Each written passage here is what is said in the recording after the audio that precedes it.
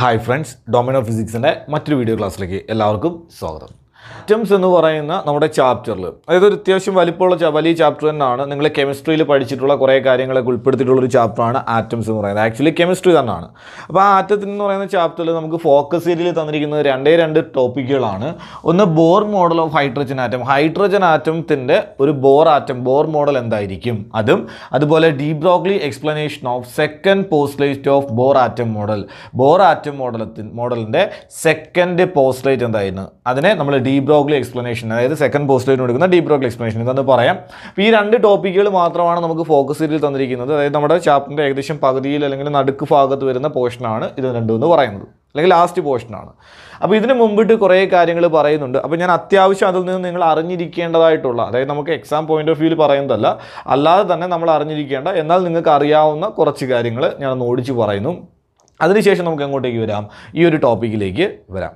അപ്പോൾ എവിടെ തൊട്ട് നിങ്ങൾ ഫോക്കസ് ഏരിയ ബേസ് ചെയ്ത് പഠിച്ചു തുടങ്ങണം എന്നുള്ളത് ഞാൻ പറയാം. എങ്കിൽ കൂടി ഈ കാര്യങ്ങളൊക്കെ അറിഞ്ഞിരിക്കുക എന്നുള്ളത് വളരെ ഇമ്പോർട്ടൻ്റ് ആയിട്ടുള്ള കാര്യമാണ്. അതായത് നിങ്ങൾ കെമിസ്ട്രിയിൽ പഠിച്ചിട്ടുള്ളതാണ് ആറ്റം മോഡൽസിനെ കുറിച്ച്. നമ്മൾ ഈ ചാപ്റ്ററിൽ പഠിക്കുന്നതും എന്തിനെ കുറിച്ചാണ്? ആറ്റംസ്, ദാറ്റ് മീൻസ് ആറ്റം മോഡലിനെ കുറിച്ചാണ് പഠിക്കുന്നത്. അപ്പോൾ ആറ്റം മോഡലിനെ കുറിച്ച് പഠിക്കുമ്പോൾ നമ്മൾ ആദ്യം പഠിക്കുന്ന ആറ്റം മോഡൽ എന്ന് പറയുന്നത് ജെ തോംസന്റെ പ്ലം പുഡിംഗ് മോഡലാണ്. അതായത് ആദ്യമായിട്ടൊരു ആറ്റം മോഡൽ കൊണ്ടുവരുന്നത് ജെ തോംസനാണ്. അപ്പോൾ ജെ തോംസന്റെ പ്ലം പുഡിംഗ് മോഡലായിരുന്നു ആദ്യത്തെ ആറ്റം മോഡൽ എന്ന് പറയുന്നത്. ജെ തോംസന്റെ പ്ലം പുഡിംഗ് മോഡൽ പറയുന്നത് ടോട്ടൽ പോസിറ്റീവ് ചാർജും ടോട്ടൽ മാസും യൂണിഫോമായി ഡിസ്ട്രിബ്യൂട്ട് ചെയ്തിരിക്കുകയാണെന്നും അതിൽ നെഗറ്റീവ് ചാർജസ് എംബഡഡ് ചെയ്തിട്ടുണ്ട്, നെഗറ്റീവ് ചാർജസ് അതിനകത്ത് ഡിപ്പ് ചെയ്തിട്ടുണ്ട് എന്നുമാണ് പറയുന്നത്. അതായത് ഇപ്പോൾ നമ്മളൊരു വാട്ടർ മെലൺ എടുക്കുകയാണെങ്കിൽ അതിൻ്റെ റെഡിഷ് പോർഷൻ എന്ന് പറയുന്നത് ടോട്ടൽ പോസിറ്റീവ് ചാർജും അതിനകത്ത് ഉള്ള സീഡ്സ് എന്ന് പറയുന്നത് നെഗറ്റീവ് ചാർജുമാണ് എന്നൊരു കോൺസെപ്റ്റാണ് ജെ തോംസന്റെ ആറ്റം മോഡലിലൂടെ വന്നത്. ദാറ്റ് ആറ്റം മോഡലിൽ ഞാൻ വിളിച്ച പേരാണ് പ്ലം പുഡിംഗ് മോഡൽ എന്ന് പറഞ്ഞത്, പ്ലം പുഡിംഗ് മോഡൽ. അപ്പോൾ J തോംസന്റെ atom model watermelon model എന്ന് അറിയപ്പെടാറുണ്ട്, അല്ലെങ്കിൽ പ്ലം പുഡിംഗ് മോഡൽ. നമ്മളൊരു പ്ലം കേക്ക് എടുത്തു കഴിഞ്ഞാൽ അതിനകത്തെ നട്ട്സൊക്കെയാണ് നെഗറ്റീവ് ചാർജസ്, ബാക്കി പോർഷൻ എന്ന് പറയുന്നത് പോസിറ്റീവ് ആണ് എന്നൊരു കോൺസെപ്റ്റാണ്. അപ്പോൾ അതൊന്ന് അറിഞ്ഞിരിക്കുക. ജെ തോംസന്റെ ആറ്റം മോഡൽ എന്താണ് എന്ന് ചോദിച്ചു കഴിഞ്ഞാൽ ഇത്രയേ ഉള്ളൂ കാര്യം. ടോട്ടൽ പോസിറ്റീവ് ചാർജും ടോട്ടൽ മാസും യൂണിഫോമായി ഡിസ്ട്രിബ്യൂട്ട് ചെയ്തിരിക്കുന്നു, അതിൽ നെഗറ്റീവ് ചാർജസ് എന്ത് ചെയ്യപ്പെട്ടിരിക്കുന്നു? ഡിപ്പ് ചെയ്യപ്പെട്ടിരിക്കുന്നു. അതായത് total positive charge and total mass, negative charge എന്നാണ് പറഞ്ഞത്, sorry, total positive charge and total mass is uniformly distributed and the negative charges are embedded on it. അതിനകത്ത് എന്ത് ചെയ്യപ്പെട്ടിരിക്കുകയാണ്? ഡിപ്പ് ചെയ്തിരിക്കുകയാണ്. ഇതായിരുന്നു ജെ തോംസൺ പറഞ്ഞ ആറ്റം മോഡൽ എന്ന് പറയുന്നത്. പക്ഷേ ജെ തോംസന്റെ ആറ്റം മോഡൽ തെറ്റാണെന്ന് വന്നു. എപ്പോഴാണെന്ന് ചോദിച്ചു കഴിഞ്ഞാൽ റുദർഫോർഡിന്റെ ആൽഫ പാർട്ടിക്കിൾ സ്കാറ്ററിംഗ് എക്സ്പെരിമെന്റ് നടത്തിയപ്പോഴാണ്. നമുക്ക് ഈ ആൽഫ പാർട്ടിക്കിൾ സ്കാറ്ററിംഗ് എക്സ്പെരിമെന്റിനെ കുറിച്ച് വളരെ ഡീറ്റെയിൽ ആയിട്ട് ടെക്സ്റ്റിൽ പറയുന്നുണ്ട്. നമ്മൾ പറഞ്ഞു ഫോക്കസ് ഏരിയ മാത്രമാണ് നമ്മൾ പഠിപ്പിച്ചു പോകുന്നത്. ഫോക്കസ് ഏരിയയിൽ ഇല്ലാത്ത ടോപ്പിക് ആയതുകൊണ്ട് ഞാൻ അത്ര വൈഡായിട്ട് അതിനെക്കുറിച്ച് പറയുന്നില്ല, എങ്കിലും ഏകദേശം ഒരു ഐഡിയ നിങ്ങൾക്ക് പറഞ്ഞുതരാൻ ശ്രമിക്കുകയാണ്, അതായത് പറഞ്ഞുതരാൻ വേണ്ടി നോക്കുകയാണ്. അതായത് റുദർഫോർഡ് ചെയ്ത കാര്യം എന്താണെന്ന് വെച്ച് കഴിഞ്ഞാൽ റുദർഫോർഡ് ഒരു ചെറിയ ഗോൾഡ് ഫോയിൽ കൺസിഡർ ചെയ്തു, ഒരു ഗോൾഡിൻ്റെ ഒരു തിൻ ഷീറ്റ് എടുത്തു. ഗോൾഡ് എടുത്ത് എന്തുകൊണ്ടാണെന്ന് വെച്ച് കഴിഞ്ഞാൽ ഗോൾഡിൻ്റെ പ്രത്യേകത നമുക്കറിയാം. ഗോൾഡ് എന്ന് പറയുന്നത് ഹൈലി ഡക്റ്റിലിറ്റി ഉള്ളൊരു മെറ്റീരിയലാണ്. അപ്പോൾ നമുക്കതിനെ വളരെ തിന്നാക്കി മാറ്റാനായിട്ട് സാധിക്കും. അപ്പോൾ അത്രയും വളരെ തിന്നായിട്ടുള്ള ഒരു ഗോൾഡ് ഫോയിലിനെ കൺസിഡർ ചെയ്തു. എന്നിട്ട് ഈ ഗോൾഡ് ഫോയിലിലേക്ക് പുള്ളി ആൽഫ പാർട്ടിക്കിളുകളെ കടത്തിവിട്ടു.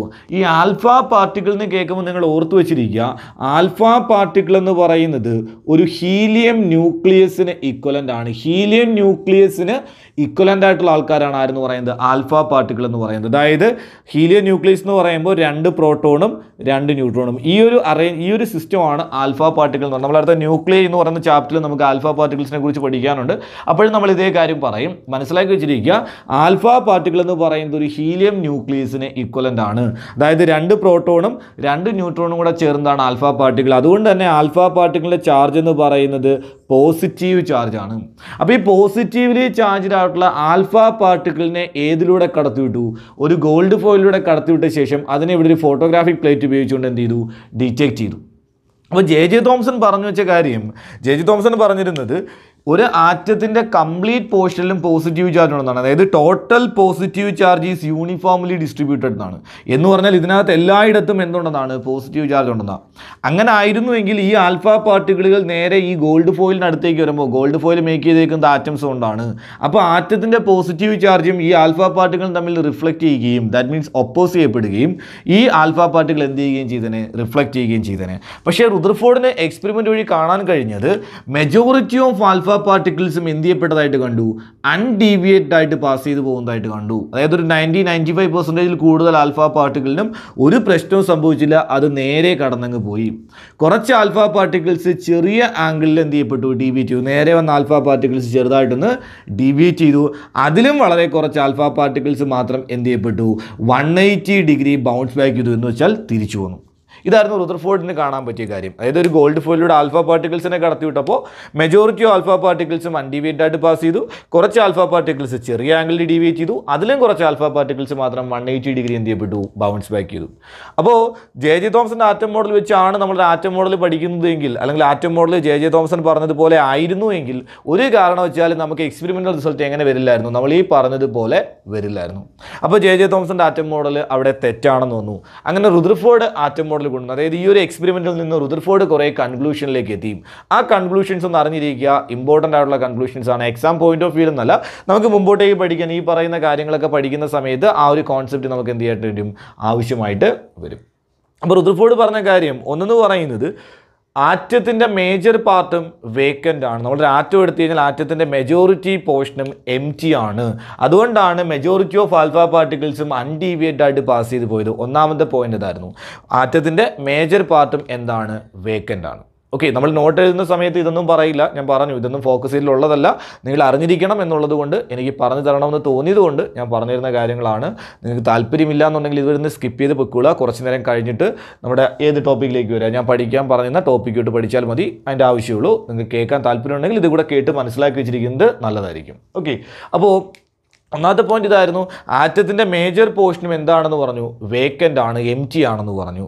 ഇനി വളരെ കുറച്ച് ആൽഫ പാർട്ടിക്കിൾസ് ബൗൺസ് ബാക്ക് ചെയ്തെന്ന് പറഞ്ഞിരുന്നു. എന്ന് പറഞ്ഞു കഴിഞ്ഞാൽ ടോട്ടൽ പോസിറ്റീവ് ചാർജും ഓൾമോസ്റ്റ് ടോട്ടൽ മാസും, ശ്രദ്ധിച്ച് പഠിക്കുക, ടോട്ടൽ പോസിറ്റീവ് ചാർജും ഓൾമോസ്റ്റ് ടോട്ടൽ മാസും, ടോട്ടൽ മാസം എന്നല്ല പറയുന്നത്, ടോട്ടൽ പോസിറ്റീവ് ചാർജും ഓൾമോസ്റ്റ് ടോട്ടൽ മാസും, എല്ലാ മാസും എന്ന് പറയുന്നില്ല, മറിച്ച് എന്താണ്, ഓൾമോസ്റ്റ് ഏകദേശം ടോട്ടൽ മാസും ഒരു പോർഷനിൽ കോൺസെൻട്രേറ്റ് ചെയ്തിരിക്കുന്നു.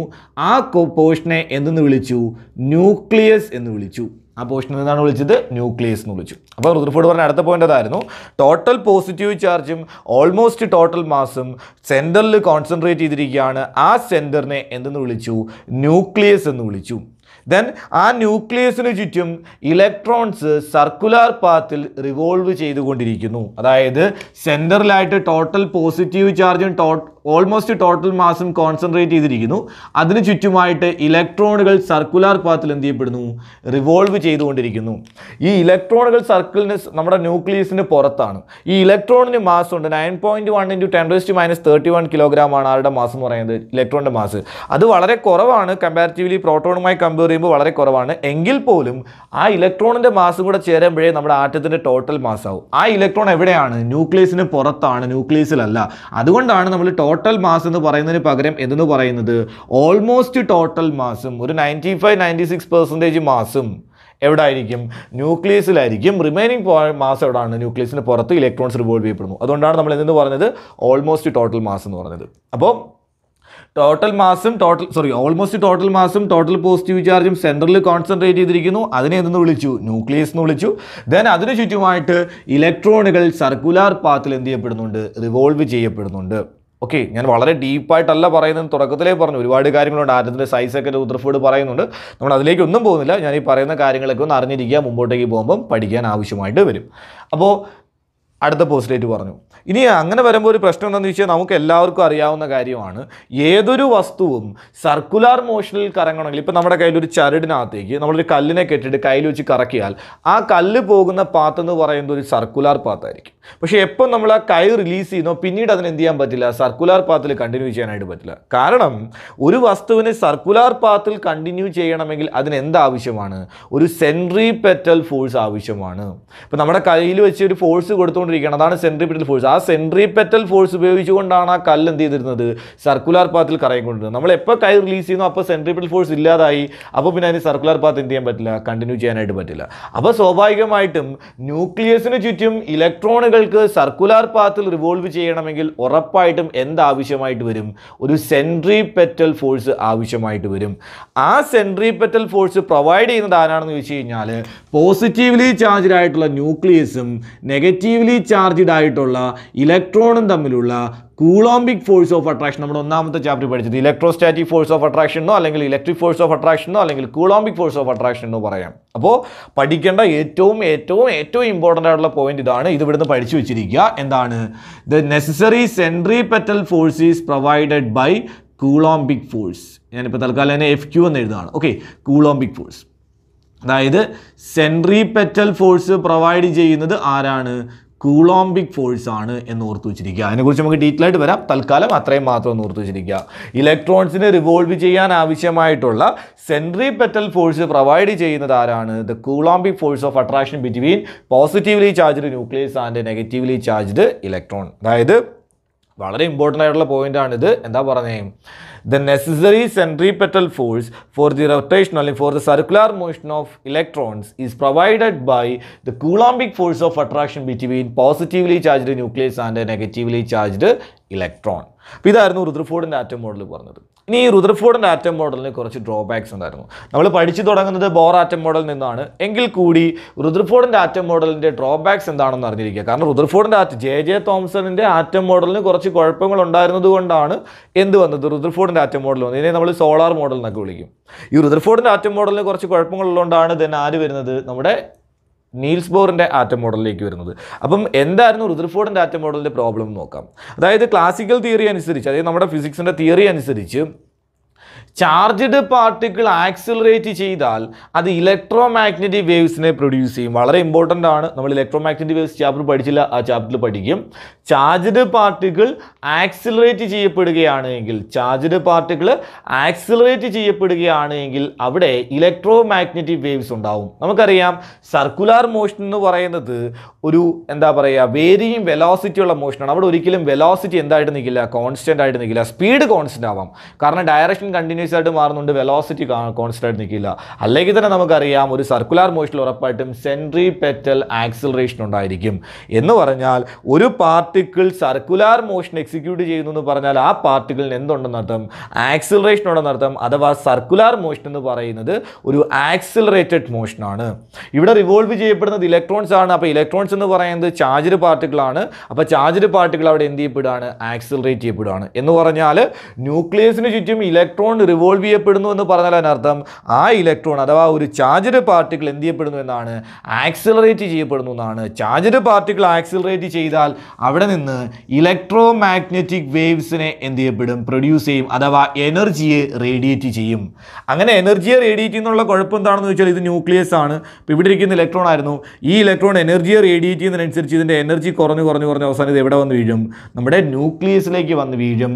ദാറ്റ് മീൻസ് ആറ്റത്തിൻ്റെ സ്റ്റെബിലിറ്റി പറയാൻ ആർക്ക് സാധിച്ചില്ല, നമ്മുടെ റുദർഫോർഡിൻ്റെ ആറ്റം മോഡലിന് സാധിച്ചില്ല. അപ്പോൾ ഇതായിരുന്നു സ്റ്റെബിലിറ്റി എക്സ്പ്ലെയിൻ ചെയ്യാൻ പറ്റിയില്ല എന്നതായിരുന്നു റുദർഫോർഡിൻ്റെ ആറ്റം മോഡലിൻ്റെ ഒന്നാമത്തെ ഡ്രോബാക്സ് എന്ന് പറയുന്നത്. പഠിക്കുമ്പോൾ ഇവിടം തൊട്ട് പഠിച്ചു തുടങ്ങുക, അതായിരിക്കും നല്ലത്. ദെൻ രണ്ടാമത്തെ റുദർഫോർഡിൻ്റെ ആറ്റം മോഡലിൻ്റെ പ്രോബ്ലം എന്താണെന്ന് ചോദിച്ചു കഴിഞ്ഞാൽ നമുക്ക് അറിയാവുന്ന കാര്യമാണ്. നമ്മൾ ഹൈഡ്രജൻ സ്പെക്ട്ര പഠിച്ചിട്ടുണ്ട്. ഹൈഡ്രജൻ സ്പെക്ട്ര എന്ന് പറയുന്നത് അറിയാം, Lyman series, Balmer series, passion series, bracket, fund series, അങ്ങനെയുള്ള 5 സീരീസ് ഓഫ് ലൈൻസ്, അതാണ് ഹൈഡ്രജൻ സ്പെക്ട്ര എന്ന് പറയുന്നത്. നമുക്ക് അതിനെക്കുറിച്ച് ഡീറ്റെയിൽ ആയിട്ട് സംസാരിക്കാം മുമ്പോട്ടേക്ക് പഠിക്കുമ്പോൾ. അപ്പോൾ ഇത്തരത്തിലുള്ള ഹൈഡ്രജൻ സ്പെക്ട്രയുടെ റീസൺ അല്ലെങ്കിൽ ഹൈഡ്രജൻ സ്പെക്ട്ര എങ്ങനെയാണ് ഉണ്ടാകുന്നത് എന്ന കാര്യം എക്സ്പ്ലെയിൻ ചെയ്യാൻ ആർക്ക് കഴിഞ്ഞില്ല, റുദർഫോർഡിൻ്റെ ആറ്റം മോഡലിന് കഴിഞ്ഞില്ല. ഇത് രണ്ടുമായിരുന്നു റുദർഫോർഡിൻ്റെ ആറ്റം മോഡലിൻ്റെ ഏറ്റവും പ്രധാനപ്പെട്ട ഡ്രോബാക്സ് അല്ലെങ്കിൽ പ്രോബ്ലംസ് എന്ന് പറയുന്നത്. അപ്പോൾ റുദർഫോർഡിൻ്റെ ആറ്റം മോഡലിൻ്റെ പ്രോബ്ലംസ് ആണ് ഞാൻ പറഞ്ഞത്. എന്തൊക്കെയായിരുന്നു? ഒന്നെന്ന് പറയുന്നത് ആറ്റത്തിൻ്റെ സ്റ്റെബിലിറ്റി എക്സ്പ്ലെയിൻ ചെയ്യാൻ സാധിച്ചില്ല. അതെന്തുകൊണ്ടാണെന്ന് ഞാൻ പറഞ്ഞു. എന്താണ്, റിവോൾവ് ചെയ്യപ്പെടുന്ന ഇലക്ട്രോൺസ് ആക്സിലറേറ്റഡ് ആണ്. ചാർജ്ഡ് പാർട്ടിക്കിൾ ആക്സിലറേറ്റ് ചെയ്ത് ഇലക്ട്രോ മാഗ്നറ്റിക് വേവ്സിനെ പ്രൊഡ്യൂസ് ചെയ്യും. അങ്ങനെ വരുമ്പോൾ അത് എനർജിയെ റേഡിയേറ്റ് ചെയ്യും. അപ്പോൾ എനർജി കുറഞ്ഞത് അവസാനം ന്യൂക്ലിയസിലൊന്ന് വീഴും. ദാറ്റ് മീൻസ് ആറ്റം സ്റ്റേബിൾ അല്ല. രണ്ടാമത്തെ കാര്യം, റുദർഫോർഡ് ആറ്റം മോഡൽ അനുസരിച്ച് നമുക്ക് എന്ത് എക്സ്പ്ലെയിൻ ചെയ്യാൻ പറ്റില്ല? ഹൈഡ്രജൻ സ്പെക്ട്ര പോലുള്ള സ്പെക്ട്രകൾ എക്സ്പ്ലെയിൻ ചെയ്യാനായിട്ട് നമുക്ക് സാധിച്ചില്ല. അപ്പോൾ അങ്ങനെ വന്നപ്പോഴാണ് ഇതിനെയൊക്കെ എക്സ്പ്ലെയിൻ ചെയ്യാൻ പറ്റുന്ന രീതിയിൽ റുദർഫോർഡിൻ്റെ ആറ്റം മോഡലിനെ ഒന്നും കൂടെയൊക്കെ ഒന്ന് മോഡിഫൈ ചെയ്ത് നീൽസ് ബോർ പുതിയ ആറ്റം മോഡൽ കൊണ്ടുവന്നു. അതാണ് ബോർ ആറ്റം മോഡൽ. അപ്പോൾ നമുക്ക് പഠിക്കാനുള്ളത് Bohr model of hydrogen ആറ്റമാണ്. Bohr model of hydrogen ആറ്റമാണ് പഠിക്കാനുള്ളത്. പക്ഷേ Bohr model of hydrogen atom പഠിക്കുന്നതിന് മുമ്പ് നമുക്ക് ആദ്യം എന്താണ് ബോർ ആറ്റം മോഡലിൻ്റെ പോസ്റ്റ്ലേറ്റ്സ് എന്ന് നോക്കാം. എന്നിട്ട് ഹൈഡ്രജൻ ആറ്റത്തിൻ്റെ കേസിലേക്ക് വരാം. അപ്പോൾ നമ്മൾ അടുത്ത് നോക്കാൻ പോകുന്നത് ബോർ മോഡൽ ഓഫ് ആറ്റം അല്ലെങ്കിൽ bore atom model. Bore atom മോഡലിൻ്റെ postulates എന്തൊക്കെയാണെന്ന് നോക്കിയിട്ട് നമുക്ക് എങ്ങോട്ടേക്ക് വരാം, ഈ ഓരോ ടോപ്പിക്കായിട്ട് നോക്കാം. എന്ന് പറഞ്ഞാൽ ഈ ബോർ മോഡൽ ഓഫ് ഹൈഡ്രജൻ ആറ്റത്തിൽ തന്നെ ഉൾപ്പെടുന്നതാണ് എന്ന് പറയുന്നത് postulates of bore atom model എന്ന് പറയുന്നത്. അപ്പോൾ നമ്മൾ നെക്സ്റ്റ് നോക്കുന്നത് postulates of bore atom model.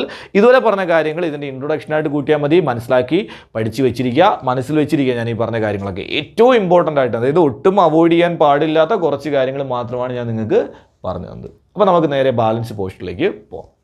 അപ്പോൾ അടുത്തതായിട്ട് നമ്മൾ ഡിസ്കസ് ചെയ്യാനായിട്ട് പോകുന്നത് ബോർ ആറ്റം മോഡലിനെ കുറിച്ചാണ്. അപ്പോൾ നമ്മൾ റുദർഫോർഡിൻ്റെ ആറ്റം മോഡലിൻ്റെ ഡ്രോബാക്സ് പറഞ്ഞു. ഇനി അടുത്തത് ബോർ ആറ്റം മോഡലിൻ്റെ പോസ്റ്റ്ലേറ്റ്സ് ആണ്. അപ്പോൾ ബോർ ആറ്റം മോഡലിൻ്റെ പോസ്റ്റ്ലേറ്റ്സ് പറയുന്നതിന് ഒരു കാര്യം നിങ്ങൾ മനസ്സിലാക്കേണ്ടത്, നമ്മൾ റുദർഫോർഡിൻ്റെ ആറ്റം മോഡലിൽ കുറച്ച് പ്രോബ്ലംസ് ഉണ്ടായിരുന്നു എന്ന് പറഞ്ഞു. ആ പ്രോബ്ലംസ് ആണ് എവിടെ പരിഹരിക്കപ്പെടുന്നത്? ബോർ ആറ്റം മോഡലിൽ പരിഹരിക്കപ്പെടുന്നത്. പക്ഷേ റുദർഫോർഡിൻ്റെ ആറ്റം മോഡലിൽ പറഞ്ഞ ശരിയായിരുന്ന ചില കാര്യങ്ങൾ, അല്ലെങ്കിൽ അവിടെ കറക്റ്റായിട്ട് അല്ലെങ്കിൽ നമുക്ക് അപ്ലൈ ചെയ്യാൻ പറ്റുന്ന ചില കാര്യങ്ങൾ ആരും അക്സെപ്റ്റ് ചെയ്തിട്ടുണ്ട്? നീൽസ് ബോറിൻ്റെ ആറ്റം മോഡലും അക്സെപ്റ്റ് ചെയ്തിട്ടുണ്ട്. ഇപ്പോൾ ഉദാഹരണത്തിന് ടോട്ടൽ പോസിറ്റീവ് ചാർജും ഓൾമോസ്റ്റ് ടോട്ടൽ മാസും സെൻറ്ററിൽ കോൺസെൻട്രേറ്റ് ചെയ്തിരിക്കുന്നു എന്നുള്ള കാര്യം അതിനെ ന്യൂക്ലിയസ് ആണെന്നും ആര് പറഞ്ഞു? റുദർഫോർഡ് പറഞ്ഞു. നീൽസ് ബോറും അത് അക്സെപ്റ്റ് ചെയ്യപ്പെടുന്നുണ്ട്. അതുപോലെ അവിടെ ഇലക്ട്രോൺസിന് റിവോൾവ് ചെയ്യാൻ സർക്കുലർ പാത്തിലാണ് റിവോൾവ് ചെയ്യപ്പെടുന്നത്. റിവോൾവ് ചെയ്യാൻ ആവശ്യമായിട്ടുള്ള എനർജി പ്രൊവൈഡ് ചെയ്യുന്നത് കൂളോംബിക് ഫോഴ്സ് ഓഫ് അട്രാക്ഷൻ ആണ് എന്ന് റുദർഫോർഡ് പറഞ്ഞു. ആ കാര്യം ആരും അക്സെപ്റ്റ് ചെയ്യുന്നതാണ്? നീൽസ് ബോറും അക്സെപ്റ്റ് ചെയ്യുന്ന കാര്യമാണ്. അപ്പം റുദർഫോർഡ് പറഞ്ഞ ചില കാര്യങ്ങൾ ആരും അക്സെപ്റ്റ് ചെയ്യുന്നുണ്ട്? നമ്മുടെ നീൽസ് ബോറും അക്സെപ്റ്റ് ചെയ്യുന്നുണ്ട്. നമുക്ക് പോസ്റ്റ്ലേറ്റ് എന്ന രീതിയിൽ പഠിക്കാനായിട്ടുള്ളത് റുദർഫോർഡ് പറഞ്ഞതിൽ കൂടുതൽ എന്താണോ നീൽസ് ബോർ പറഞ്ഞത് ആ കാര്യങ്ങളാണ് നമ്മൾ പോസ്റ്റ്ലേറ്റ്സ് ആയിട്ട് പറയുന്നത്. വേണമെങ്കിൽ റുദർഫോർഡിൽ പറഞ്ഞ ഞാനിപ്പോൾ പറഞ്ഞ റുദർഫോർഡിൻ്റെ ആറ്റം മോഡൽ പറഞ്ഞ കാര്യങ്ങളൊക്കെ നമുക്ക് വേണമെങ്കിൽ ആരുടെ പോസ്റ്റ്ലേറ്റ് ആയിട്ടും പറയാം. ബോർ ആറ്റം മോഡലിൻ്റെ പോസ്റ്റ്ലേറ്റ്സ് ആയിട്ട് വേണമെങ്കിൽ നമുക്ക് എന്ത് ചെയ്യാം, പറയാം. പക്ഷെ നമ്മൾ അതല്ല പറയുന്നത്. നമ്മൾ പറയുന്നത് ഒരു 3 പോസ്റ്റ്ലേറ്റ്സ് ആണ്. ആ 3 പോസ്റ്റ്ലേറ്റ്സ് എന്താണെന്ന് ചോദിച്ചു കഴിഞ്ഞാൽ റുദർഫോർഡ് പറയാതിരുന്ന അല്ലെങ്കിൽ റുദർഫോർഡിൻ്റെ ആറ്റം മോഡലിനെ കൂടാതെ അല്ലെങ്കിൽ റുദർഫോർഡ് പറഞ്ഞ കാര്യങ്ങളെ കൂടാതെ അഡീഷണൽ ആയിട്ട് നീൽസ് ബോർ പറഞ്ഞ കാര്യങ്ങളാണ് നമ്മൾ എക്സ്പ്ലെയിൻ ചെയ്യുന്നത്. അതിൽ ഒന്നാമത്തെ കാര്യം എന്ന് പറയുന്നത്, നമ്മുടെ റുദർഫോർഡ് പറഞ്ഞത് ന്യൂക്ലിയസിന് ചുറ്റും ഇലക്ട്രോണുകൾ റിവോൾവ് ചെയ്യപ്പെടുന്നു ഇൻ സർക്കുലാർ ഓർബിറ്റിൽ റിവോൾവ് ചെയ്യപ്പെടുന്നു എന്ന് മാത്രമാണ് ആര് പറഞ്ഞത്? റുദർഫോർഡ് പറഞ്ഞത്. ആ ഒരു കാര്യത്തിലേക്ക് ഒരു ചെറിയ പോയിന്റും കൂടെ നീൽസ് ബോർ ആഡ് ചെയ്തു. നീൽസ് ബോർ പറഞ്ഞത് electrons in an atom can revolve in certain stable orbits. വളരെ ഇമ്പോർട്ടൻ്റ് ആണ്. Certain stable orbits without radiating energy. അതായത് ഇലക്ട്രോൺസ് റിവോൾവ് ചെയ്യപ്പെടുന്നത് സ്റ്റേബിൾ ഓർബിറ്റിലൂടെ ആയിരിക്കും. ആ ഓർബിറ്റിലായിരിക്കുമ്പോൾ അത് എനർജിയെ റേഡിയേറ്റ് ചെയ്യില്ല, വിത്തൗട്ട് റേഡിയേറ്റിംഗ് എനർജി. അപ്പോൾ ഒന്നാമത്തെ പോസ്റ്റ്ലേറ്റ് ഇത്രയേ ഉള്ളൂ. Electrons in an atom can revolve in certain stable orbits without radiating energy എന്ന് പറഞ്ഞാൽ, ഇപ്പോൾ ഒരു ആറ്റത്തിന് ചുറ്റും ഒരു ഇലക്ട്രോൺ റിവോൾവ് ചെയ്യപ്പെടുന്നു എന്ന് എഴുതാം. അപ്പോൾ ആ ഇലക്ട്രോൺ റിവോൾവ് ചെയ്യപ്പെടുന്നത് ഒരു എനർജി ലെവലിലായിരിക്കും. ആ ഓർബിറ്റിലായിരിക്കുമ്പോൾ ആ ഇലക്ട്രോണിന് ഒരു എനർജി ഉണ്ടായിരിക്കുക. ഞാൻ വെറുതെ ഒരു വാല്യൂ പറയുകയാണ്. ഇപ്പോൾ സപ്പോസ് ഒരു ഇലക്ട്രോണിൻ്റെ എനർജി എന്ന് പറയുന്നത് 10 ഇലക്ട്രോൺ വോൾട്ട് ആണ്. അപ്പോൾ ന്യൂക്ലിയസിന് ചുറ്റും, അതായത് ഇത് ന്യൂക്ലിയസ് ആണെങ്കിൽ ഈ ന്യൂക്ലിയസിന് ചുറ്റും ഈ ഇലക്ട്രോൺ എന്ത് ചെയ്യപ്പെടുകയാണ്? റിവോൾവ് ചെയ്യപ്പെടുകയാണ്. ഈ ഇലക്ട്രോണിൻ്റെ എനർജി സപ്പോസ് 10 ഇലക്ട്രോൺ വോൾട്ട് ആണെങ്കിൽ, ഞാൻ വെറുതെ പറയുന്ന വാല്യൂ ആണ്, 10 ഇലക്ട്രോൺ വോൾട്ട് ആണ് എങ്കിൽ ആ ഇലക്ട്രോൺ ആ ഓർബിറ്റിലായിരിക്കുമ്പോൾ അതിൽ നിന്ന് എനർജിയെ റേഡിയേറ്റ് ചെയ്യില്ല. ആ ഒരു സ്റ്റേബിൾ എനർജിയിൽ അത് എന്ത് ചെയ്തുകൊണ്ടിരിക്കും? റൊട്ടേറ്റ് ചെയ്തുകൊണ്ടിരിക്കും. അതുകൊണ്ട് തന്നെ നമ്മുടെ ഈ ഓർബിറ്റ്സിനെ നമ്മളൊരു പേര് വിളിക്കും, സ്റ്റേഷനറി ഓർബിറ്റ്സ് എന്ന് വിളിക്കും. Stationery orbits. അതായത് since the total energy of electrons remains constant, ഈ ഇലക്ട്രോണിൻ്റെ ടോട്ടൽ എനർജി എന്തായിരിക്കും? കോൺസ്റ്റൻ്റ് ആയിരിക്കും. When they revolve in non radiating orbits. ആ ഒരു നോൺ റേഡിയേറ്റിംഗ് ഓർബിറ്റിൽ റിവോൾവ് ചെയ്തുകൊണ്ടിരിക്കുന്ന സമയത്ത് അതിൻ്റെ ടോട്ടൽ എനർജി എന്തായിരിക്കും? കോൺസ്റ്റൻ്റ് ആയിരിക്കും. അതുകൊണ്ട് ഈ ഓർബിറ്റുകളെ നമ്മൾ എന്തെന്ന് വിളിക്കും? സ്റ്റേഷനറി ഓർബിറ്റുകൾ എന്ന് വിളിക്കും. Stationery orbits. അപ്പോൾ പഠിക്കേണ്ട ഒന്നാമത്തെ പോയിന്റ് ഇതാണ്. electrons in an atom can revolve in certain stable orbits without radiating energy. Energy radiate ചെയ്യാത്ത സ്റ്റേബിൾ ഓർബിറ്റുകളിലൂടെ മാത്രമേ ഇലക്ട്രോൺസ് എന്ത് ചെയ്യപ്പെടുന്നുള്ളൂ, റിവോൾവ് ചെയ്യപ്പെടുന്നുള്ളൂ. അതായത് ഏത് ഓർബിറ്റിലാണോ ഇലക്ട്രോൺ ഇരിക്കുന്നത് ആ ഓർബിറ്റിൽ ഇരുന്ന് റിവോൾവ് ചെയ്യുന്ന സമയത്ത് അതെന്തിനെ എമിറ്റ് ചെയ്യില്ല, എനർജിയെ എമിറ്റ് ചെയ്യില്ല. അപ്പോൾ ഈ ഒരു ഒറ്റ പോയിന്റ് വന്നപ്പോൾ തന്നെ എന്ത് കാര്യം സോൾവ് ആയി, ആറ്റത്തിൻ്റെ സ്റ്റെബിലിറ്റിയെ കുറിച്ചുള്ള പ്രശ്നം അവിടെ സോൾവ് ആയി. കാരണം റിവോൾവ് ചെയ്യപ്പെടുന്ന ഇലക്ട്രോൺ എന്തിനെ എമിറ്റ് ചെയ്യുന്നില്ല, എനർജി എമിറ്റ് ചെയ്യുന്നില്ല. അപ്പോൾ എനർജി എമിറ്റ് ചെയ്യുന്നില്ല എന്നുണ്ടെങ്കിൽ അതിൻ്റെ എനർജി കുറയില്ല. ദാറ്റ് മീൻസ് അത് സ്റ്റേബിൾ ആയിട്ട് തന്നെ അവിടെ എന്ത് ചെയ്തുകൊണ്ടിരിക്കും, കറങ്ങിക്കൊണ്ടേയിരിക്കും. അതുകൊണ്ടാണ് സ്റ്റേഷനറി ഓർബിറ്റ്സ് എന്ന് പറഞ്ഞത്. അപ്പോൾ ഫസ്റ്റ് പോയിന്റ് മനസ്സിലായി കാണുമെന്ന് കരുതുന്നു. രണ്ടാമത്തെ പോയിന്റ് വളരെ വളരെ ഇമ്പോർട്ടൻ്റ് ആയിട്ടുള്ള പോസ്റ്റ്ലേറ്റ്സ് ആണ് നമ്മുടെ രണ്ടാമത്തെ പോസ്റ്റ്ലേറ്റ് എന്ന് പറയുന്നത്. രണ്ടാമത്തെ പോസ്റ്റ്ലേറ്റ് പറയുന്നത് നമ്മൾ പറഞ്ഞു ഈ ന്യൂക്ലിയസിന് ചുറ്റും ഇലക്ട്രോൺസ് ഫിക്സഡ് എനർജി ലെവൽസിലൂടെ അല്ലെങ്കിൽ സ്റ്റേബിൾ ഓർബിറ്റിലൂടെ അതും അല്ലെങ്കിൽ സ്റ്റേഷനറി ഓർബിറ്റ്സിലൂടെ എന്ത് ചെയ്യപ്പെടുന്നു എന്ന് പറഞ്ഞു, റിവോൾവ് ചെയ്യപ്പെടുന്നു എന്ന് പറഞ്ഞു. അങ്ങനെ ഏതെങ്കിലും ഒരു സ്റ്റേബിൾ ഓർബിറ്റ് അല്ലെങ്കിൽ ഒരു ഓർബിറ്റ് ആർക്ക് ചൂസ് ചെയ്യാനായിട്ട് പറ്റില്ല, ഇലക്ട്രോൺസിന് ചൂസ് ചെയ്യാനായിട്ട് പറ്റില്ല. ആ ഓർബിറ്റുകൾക്ക് ചില പ്രത്യേകതകളുണ്ട്. ആ ഓർബിറ്റിൻ്റെ ആംഗുലാർ മൊമെൻറ്റം എന്താണ്? ആംഗുലാർ മൊമെൻറ്റം നമ്മൾ +1 പഠിച്ചതാണ്. Angular momentum L = R cross P ആണ്. L = R cross P. That is moment of മൊമെൻറ്റത്തിനെ നമ്മൾ വിളിക്കുന്ന പേരാണെന്ത്, ആംഗുലാർ മൊമെൻറ്റം. +1 കാര്യമാണ്, ഞാൻ അതിനെക്കുറിച്ച് ഡീറ്റെയിൽ ആയിട്ട് പറയുന്നില്ല. അതവിടെ നിൽക്കട്ടെ, അതിനെക്കുറിച്ച് 1-2 കാര്യങ്ങൾ ഞാൻ പറഞ്ഞുതരാം, അതവിടെ നിൽക്കട്ടെ. അപ്പോൾ പറഞ്ഞ കാര്യം ഇത്രയേ ഉള്ളൂ. ഈ റിവോൾവ് ചെയ്തുകൊണ്ടിരിക്കുന്ന ഇലക്ട്രോൺ എന്തുണ്ട്, ഒരു ആംഗുലാർ മൊമെൻറ്റം ഉണ്ട്. ആ റിവോൾവ് ചെയ്യപ്പെടുന്ന ഇലക്ട്രോണിൻ്റെ ആംഗുലാർ മൊമെൻറ്റം ഉറപ്പായിട്ടും h/2πയുടെ ഒരു ഇൻ്റഗ്രൽ മൾട്ടിപ്പിൾ ആയിരിക്കും. എന്ന് പറഞ്ഞാൽ നേരത്തെ പറഞ്ഞതുപോലെ ഇത് ന്യൂക്ലിയസ് ആണ്, ഇതാണ് ഒന്നാമത്തെ ഓർബിറ്റ് എന്ന് കരുതുക. ഈ ഓർബിറ്റിലൂടെ ഇലക്ട്രോൺ റിവോൾവ് ചെയ്യപ്പെടുകയാണ്. പിന്നെ അടുത്ത ഓർബിറ്റ് ഇതാണെന്ന് കരുതുക, ഇതിലൂടെ ഇലക്ട്രോൺ റിവോൾവ് ചെയ്യപ്പെടുന്നു എന്ന് കരുതുക. എന്ന് പറഞ്ഞാൽ അതിനർത്ഥം ഈ ഒന്നാമത്തെ ഓർബിറ്റിൻ്റെ ആംഗുലാർ മൊമെൻറ്റം h/2π ആണ്, രണ്ടാമത്തെ ഓർബിറ്റിൻ്റെ ആംഗുലാർ മൊമെൻറ്റം 2h/2π ആണ്. ഇതിന് ഇടയിലുള്ളൊരു ഓർബിറ്റ് ഒരിക്കലും എന്തല്ല, പോസിബിൾ അല്ല. എന്ന് പറഞ്ഞാൽ ആംഗുലാർ മൊമെൻറ്റം ഒന്നുകിൽ h/2π ആയിരിക്കും, അത് കഴിഞ്ഞാൽ പിന്നെ അതിന് പറ്റുന്ന ആംഗുലാർ മൊമെൻറ്റം എത്രയായിരിക്കും, 2h/2π ആയിരിക്കും. മറ്റൊരു രീതിയിൽ പറഞ്ഞാൽ ഈ ഓർബിറ്റിൻ്റെ ഒരു എനർജി കാണും. ഈ ഇലക്ട്രോൺ എനർജി ഞാൻ പറഞ്ഞു 10 ആണെന്ന്. ചിലപ്പോൾ ഈ ഓർബിറ്റിൻ്റെ എനർജി ചിലപ്പോൾ 22 ഇലക്ട്രോൺ വോൾട്ട് ആയിരിക്കും. അതിൻ്റെ വാല്യൂസ് എങ്ങനെയാണ് പോകുന്നതെന്നുള്ളത് മുമ്പോട്ടേക്ക് പോകുമ്പോൾ പഠിക്കാം. ഇപ്പോൾ തൽക്കാലം ഞാൻ വെറുതെ ഒരു വാല്യൂ പറയുകയാണ്.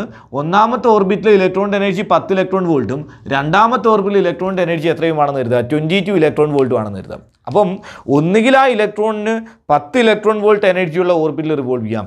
പിന്നെ ഒരു ഓർബിറ്റ് എന്ന് പറയുന്നത് എത്രയിലേ ഉള്ളൂ, 22 ഇലക്ട്രോൺ വോൾട്ടിലേ ഉള്ളൂ. അതിനിടയിലുള്ളൊരു എനർജി ലെവൽ ഒരിക്കലും എന്തല്ല, പോസിബിൾ അല്ല. അതിൻ്റെ കാരണം ഇതാണ്, ഒന്നാമത്തെ ഓർബിറ്റിൻ്റെ ആംഗുലാർ മൊമെൻറ്റം h/2π ആണെങ്കിൽ അടുത്ത ആംഗുലാർ മൊമെൻറ്റം 2h/2π ആയിരിക്കും. അതിനിടയിലൊരു ഓർബിറ്റ് പോസിബിൾ അല്ല. സിമ്പിളായിട്ട് പറഞ്ഞാൽ എനർജി ലെവൽസ് ഡിസ്ക്രീറ്റ് ആണെന്ന് പറയും. എനർജി ലെവൽസ് എന്ന് പറയുന്നത് ഡിസ്ക്രീറ്റ് ആണ്. നമ്മൾ ഫിസിക്സിൽ ഉപയോഗിക്കുന്ന 2 വേർഡുകളാണ്, ഒന്ന് ഡിസ്ക്രീറ്റും ഒന്ന് കണ്ടിന്യൂസും.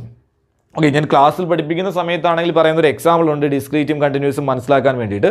വെറുതെ ഞാൻ അത് തന്നെ പറയുന്നു. ഇപ്പോൾ നിങ്ങളുടെ ഒരു ക്ലാസ് റൂം കരുതുക, ആ ക്ലാസ് റൂമിൽ ഡെസ്കും ബെഞ്ചും ഒന്നും ഇല്ല എന്ന് കരുതുക. എന്നിട്ട് നിങ്ങളോട് ക്ലാസ്സിൽ കയറി നിൽക്കാൻ പറഞ്ഞാൽ നിങ്ങൾക്ക് അവിടെ ഇഷ്ടമുള്ള പൊസിഷൻസ് ചൂസ് ചെയ്യാം. അവിടെ ഒരു പ്രോബ്ലം ഇല്ല, അതായത് നിങ്ങൾ ഒരു റെസ്ട്രിക്ഷൻസും ഇല്ല, നിങ്ങൾക്ക് അവിടെ എവിടെ വേണമെങ്കിലും കയറി നിൽക്കാം. അത്തരത്തിലുള്ളതാണ് കണ്ടിന്യൂസ് ഡിസ്ട്രിബ്യൂഷൻ എന്ന് പറയുന്നത്. കണ്ടിന്യൂസ് ആണ്, എവിടെ വേണമെങ്കിലും നമുക്ക് പോസിബിൾ ആയിട്ടും പൊസിഷൻ പോസിബിൾ ആണ്.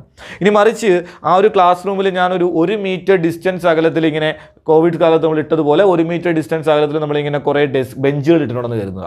എന്നിട്ട് ഞാൻ നിങ്ങളോട് പറയാണ്, ഒരു ബെഞ്ചിൽ 2 പേരെന്ന രീതിയിൽ നിങ്ങൾ കയറിയിരിക്കാൻ പറഞ്ഞാൽ ഒന്നുകിൽ നിങ്ങൾക്ക് ഒന്നാമത്തെ ബെഞ്ചിൽ 2 പേർക്ക് ഇരിക്കാം, പിന്നീട് ഇരിക്കാൻ പറ്റുന്നത് രണ്ടാമത്തെ ബെഞ്ചിലാണ്. അതിനിടയിലുള്ള ഒരു സ്ഥലം നമുക്ക് എന്തല്ല, അലൗഡഡ് അല്ല. പിന്നെ ഇരിക്കാൻ പറ്റുന്നത് മൂന്നാമത്തെ അടുത്താണ്. ഇതിനെയാണ് നമ്മൾ ഡിസ്ക്രീറ്റ് എന്നതുകൊണ്ട് അർത്ഥമാക്കുന്നത്. ഇപ്പോൾ ഡിസ്ക്രീറ്റ് എന്ന് പറഞ്ഞു കഴിഞ്ഞാൽ കൃത്യമായ പൊസിഷൻസ് ഉണ്ട്. അതുപോലെ തന്നെയാണ് എനർജി ലെവൽസും ഡിസ്ക്രീറ്റ് ആണ്. അല്ലെങ്കിൽ ഓരോ ഓർബിറ്റും ഒന്നുകിൽ h/2π ആംഗുലാർ മൊമെൻറ്റം ഉള്ള ഓർബിറ്റിൽ റിവോൾവ് ചെയ്യാം, അല്ലെങ്കിൽ 2h/2π ആംഗുലാർ മൊമെൻറ്റം ഉള്ള ഓർബിറ്റിൽ റിവോൾവ് ചെയ്യാം. അങ്ങനെ മാത്രമേ എന്ത് ചെയ്യാൻ പറ്റൂ, ഇലക്ട്രോൺസിന് റിവോൾവ് ചെയ്യാനായിട്ട് സാധിക്കത്തുള്ളൂ. അതാണ് പറയുന്നത് electrons can revolve only in those orbit in which their angular momentum is an integral multiple of h/2π. h/2π എന്തായിരിക്കണം, ഇന്റഗ്രൽ മൾട്ടിപ്പിൾ ആയിരിക്കണം. that is L = h/2π. ഈ എല്ലിനെ ഞാൻ മാറ്റി MVR എന്ന് എഴുതിയിട്ടുണ്ട്. അത് എന്തുകൊണ്ടാണെന്ന് പറഞ്ഞു തരാം. നമുക്കറിയാം L = R ക്രോസ് P ആണ്. that is equal to R cross മൊമെൻറ്റത്തിന് പകരം എനിക്ക് മാസിൻ്റെ വെലോസിറ്റി എന്ന് എഴുതാം. മാസ് സ്കെയിലാർ ക്വാണ്ടിറ്റിയാണ്, അതിനെങ്കിൽ പുറത്തെടുക്കുന്നു. M into R cross V എന്ന് എഴുതാം. That is M R V sine theta, where തീറ്റ എന്ന് പറയുന്നത് ആറും വിയും തമ്മിലുള്ളതാണ്.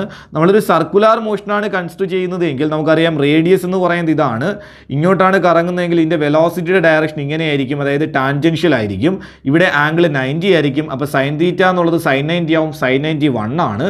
അതുകൊണ്ട് എനിക്ക് എന്ന് എഴുതാം എം വി ആർ എന്ന് എഴുതാം. അതായത് സർക്കുലാർ മോഷനിലാണെങ്കിൽ ആംഗുലാർ മൊമെൻറ്റത്തിന് എനിക്ക് എത്ര എന്ന് എഴുതാൻ സാധിക്കും? എം വി ആർ എന്ന് എഴുതാൻ സാധിക്കും. നമ്മൾ പറഞ്ഞു ഇലക്ട്രോൺസ് റിവോൾവ് ചെയ്യുന്നത് സർക്കുലാർ പാത്തിലാണ്. അതുകൊണ്ട് ഞാൻ ആംഗുലാർ മൊമെൻറ്റം എല്ലിന് പകരം എത്ര എന്ന് എഴുതുന്നു? എം വി ആർ എന്ന് എഴുതുന്നു. അപ്പം M V R is equal to h/2π. ഇതാണ് ബോറിൻ്റെ രണ്ടാമത്തെ പോസ്റ്റ്ലേറ്റ്. ഈ രണ്ടാമത്തെ പോസ്റ്റ്ലേറ്റ് ആണ് നമ്മൾ ഡി ബ്രോഗ്ലി എക്സ്പ്ലനേഷൻ വെച്ച് ഏറ്റവും അവസാനം നമ്മൾ പ്രൂവ് ചെയ്യുന്നത്. അതിലേക്ക് വരാം നമുക്ക്. അപ്പോൾ തൽക്കാലം രണ്ടാമത്തെ പോസ്റ്റ്ലേറ്റ് പഠിച്ചു വെച്ചിരിക്കുക. M V R is equal to h/2π. M എന്ന് പറഞ്ഞാൽ മാസ് ഓഫ് ഇലക്ട്രോൺ ആണ്. വി എന്ന് പറഞ്ഞാൽ വെലോസിറ്റി ഓഫ് ഇലക്ട്രോൺ. ഇലക്ട്രോൺ ഏത് ഓർബിറ്റിലാണോ ഉള്ളത് ആ ഓർബിറ്റിലൂടെ റിവോൾവ് ചെയ്യുന്ന ഇലക്ട്രോണിൻ്റെ വെലോസിറ്റിയാണ് വി എന്ന് പറയുന്നത്. ആർ എന്ന് പറയുന്നത് ഇലക്ട്രോൺ ഏത് ഓർബിറ്റിലാണോ ആ ഓർബിറ്റിൻ്റെ റേഡിയസിനെയാണ് ആർ എന്ന് പറയുന്നത്. എച്ച് എന്ന് പറഞ്ഞാൽ നമുക്ക് എല്ലാവർക്കും അറിയാവുന്ന കാര്യമാണ്, പ്ലാങ്ക്സ് കോൺസ്റ്റന്റ് ആണ്. വാല്യൂ പഠിച്ചു വെച്ചിരിക്കുക. 6.6 ഇൻറ്റു 10⁻34 ജൂൾ സെക്കൻഡ് ആണ് പ്ലാങ്ക്സ് കോൺസ്റ്റന്റ് വാല്യൂ എന്ന് പറയുന്നത്. 10⁻34 ഇതാണ് പ്ലാങ്ക്സ് കോൺസ്റ്റന്റ്. അപ്പോൾ ഇതാണ് നീൽസ് ബോറിൻ്റെ രണ്ടാമത്തെ പോസ്റ്റ്ലേറ്റ് എന്ന് പറയുന്നത്. ഇനി മൂന്നാമത്തെ പോസ്റ്റ്ലേറ്റ് വരാൻ ഞാൻ നേരത്തെ പറഞ്ഞ അതേ കാര്യം ഒന്നുകൂടെ പറയുകയാണ്. ഇത് ഇലക്ട്രോണിൻ്റെ ഒന്നാമത്തെ ഓർബിറ്റ് ആണെന്ന് കരുതുക. ഒന്നാമത്തെ ഓർബിറ്റ്. ഇത് രണ്ടാമത്തെ ഓർബിറ്റാണ്. ഇത് മൂന്നാമത്തെ ഓർബിറ്റാണ്. ഞാൻ നേരത്തെ പറഞ്ഞ പോലെ വെറുതെ കുറച്ച് വാല്യൂസ് പറയുകയാണ് നിങ്ങൾക്ക് കാര്യം മനസ്സിലാവാൻ വേണ്ടിയിട്ട്. ഈ ഓർബിറ്റിലിരിക്കുന്ന ഇലക്ട്രോണിൻ്റെ എനർജി 10 ഇലക്ട്രോൺ വോൾട്ട് ആണെന്ന് കരുതുക. ഈ ഓർബിറ്റിലുള്ള ഇലക്ട്രോണിൻ്റെ എനർജി 22 ഇലക്ട്രോൺ വോൾട്ട് ആണെന്ന് കരുതുക. ഈ ഓർബിറ്റിലെ ഇലക്ട്രോണിൻ്റെ എനർജി 30 ഇലക്ട്രോൺ വോൾട്ട് ആണെന്ന് കരുതുക. അപ്പോൾ അങ്ങനെയാണെങ്കിൽ അതായത് നമ്മൾ ആറ്റത്തിൻ്റെയും ന്യൂക്ലിയസിൻ്റെയൊക്കെ എനർജി പറയുന്നത് ഏത് യൂണിറ്റിലാണ്?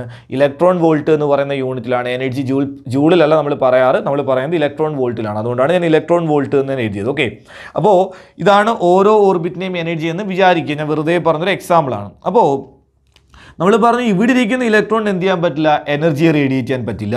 ഇവിടെ റിവോൾവ് ചെയ്തുകൊണ്ടിരിക്കുന്ന ഇലക്ട്രോൺ എനർജിയെ റേഡിയേറ്റ് ചെയ്യാൻ പറ്റില്ല. ഈ ഓരോ ഓർബിറ്റിലായിരിക്കുമ്പോഴും ആ ഇലക്ട്രോൺസിന് എന്തിനെ എമിറ്റ് ചെയ്യാൻ പറ്റില്ല? എനർജിയെ എമിറ്റ് ചെയ്യാൻ പറ്റില്ല. ശ്രദ്ധിക്കുക, electrons in an atom can revolve in certain stable orbits without radiating energy. അതായത് അത് ആ ഒരു ഓർബിറ്റിൽ ആയിരിക്കുമ്പോൾ മാത്രമാണ് അതിന് എന്ത് ചെയ്യാൻ പറ്റാത്തത്? എനർജിയെ റേഡിയേറ്റ് ചെയ്യാൻ പറ്റാത്തത്. ഇനി അത് ഈ ഓർബിറ്റിൽ ഇപ്പോൾ ഈ ഓർബിറ്റിൽ ഇരുന്ന ഒരു ഇലക്ട്രോൺ ഇങ്ങോട്ടേക്ക് വരുന്നു എന്ന് കരുതുക. എന്ന് പറഞ്ഞാൽ ഇലക്ട്രോൺസിന് ഒരു ഓർബിറ്റിൽ നിന്ന് മറ്റൊരു ഓർബിറ്റിലേക്ക് എന്ത് ചെയ്യാൻ പറ്റും? ട്രാൻസ്ഫർ ചെയ്യാനായിട്ട് സാധിക്കും. അതാണ് പറയുന്നത് electrons might make transition from one orbit to lower orbit. അതായത് ഹയർ ഓർബിറ്റിലുള്ള ഇലക്ട്രോണുകൾക്ക് ലോവർ ഓർബിറ്റിലേക്ക് എന്ത് ചെയ്യാൻ പറ്റും? വരാനായിട്ട് സാധിക്കും. അങ്ങനെ വരണമെങ്കിൽ ഇപ്പോൾ ഈ ഓർബിറ്റിലായിരിക്കുമ്പോൾ അതിൻ്റെ എനർജി 22 ആയിരുന്നു. ഇവിടെ വന്നിരിക്കണമെങ്കിൽ അതിൻ്റെ എനർജി 10 മതി. അപ്പം ഈ 22 - 10 അതായത് 12 ഇലക്ട്രോൺ വോൾട്ട് എനർജി അതെന്ത് ചെയ്യപ്പെടണം? എമിറ്റ് ചെയ്യപ്പെടണം. അതായത് ഈ രണ്ട് ഓർബിറ്റുകൾ, അതായത് ഏത് ഓർബിറ്റിൽ നിന്ന് ഏതിലേക്കാണോ പോകുന്നത് ആ രണ്ട് ഓർബിറ്റുകളുടെ എനർജി ഡിഫറൻസ്, അതിന് നമ്മൾ എനർജി ഗ്യാപ്പ് എന്ന് പറയും. ആ എനർജി ഗ്യാപ്പിന് ഈക്വൽ ആയിട്ടുള്ള എനർജിയെ അതെന്ത് ചെയ്യും? എമിറ്റ് ചെയ്യും in the form of radiations. റേഡിയേഷൻസിൻ്റെ ഫോമിൽ അതിനെ എന്ത് ചെയ്യപ്പെടും? എമിറ്റ് ചെയ്യപ്പെടും.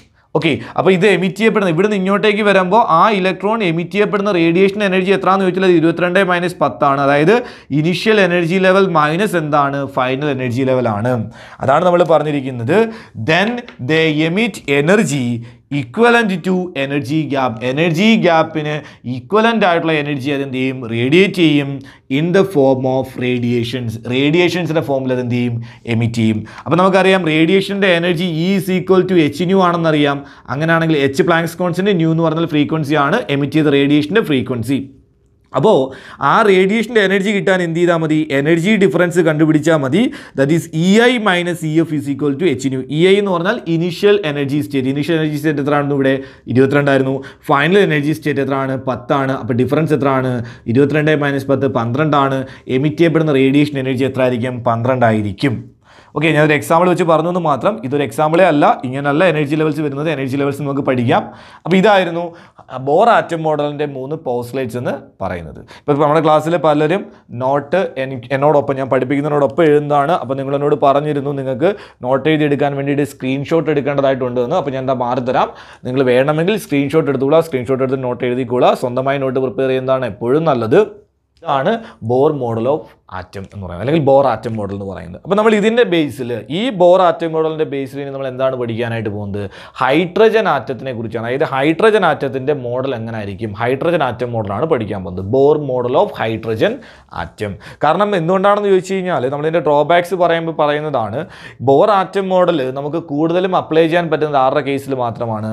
ഹൈഡ്രജൻ അല്ലെങ്കിൽ ഹൈഡ്രജൻ പോലുള്ള ചെറിയ ആറ്റംസിലാണ്. അതായത് ഇലക്ട്രോണുകളുടെ എണ്ണം വളരെ കുറവായിട്ടുള്ള ആറ്റത്തിലാണ് നമുക്ക് എന്ത് അപ്ലൈ ചെയ്യാൻ പറ്റുക? Bohr model of hydrogen atom apply ചെയ്യാനായിട്ട് പറ്റും. അപ്പോൾ നമ്മൾ അടുത്ത പറയാൻ പോകുന്നത് ബോർ മോഡൽ ഓഫ് ഹൈഡ്രജൻ ആറ്റമാണ്. എന്ന് പറഞ്ഞാൽ ഒരു ഹൈഡ്രജൻ ആറ്റത്തിൻ്റെ ഓരോ ഓർബിറ്റിൻ്റെയും റേഡിയസ് എന്തായിരിക്കും, ഓരോ ഓർബിറ്റിൻ്റെയും എനർജി എന്തായിരിക്കും, ഓരോ ഓർബിറ്റിലെയും ഇലക്ട്രോണിൻ്റെ വെലോസിറ്റി എന്തായിരിക്കും തുടങ്ങിയ കാര്യങ്ങളും പിന്നെ ചെറിയ രീതിയിൽ ഹൈഡ്രജൻ സ്പെക്ട്രത്തെക്കുറിച്ചും കൂടെ നമ്മളൊന്ന് എക്സ്പ്ലെയിൻ ചെയ്യും. അപ്പോൾ ഈ വീഡിയോയിൽ, അല്ലെങ്കിൽ നമ്മുടെ ഫസ്റ്റ് വീഡിയോയിൽ നമ്മൾ ഇത്രയും കാര്യങ്ങളാണ് ഡിസ്കസ് ചെയ്യുന്നത്. നമ്മൾ അടുത്ത വീഡിയോയിൽ എന്തിനെക്കുറിച്ച് ഡിസ്കസ് ചെയ്യും? ബോർ മോഡൽ ഓഫ് ഹൈഡ്രജൻ ആറ്റത്തിനെ കുറിച്ച് ഡിസ്കസ് ചെയ്യാം.